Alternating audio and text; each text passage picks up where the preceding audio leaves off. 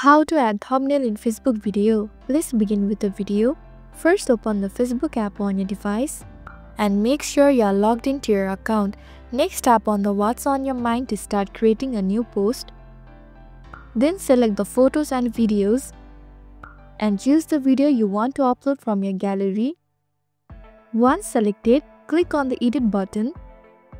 Here, make edits if you want.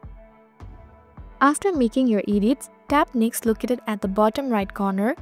Now tap directly on the video preview at the top right.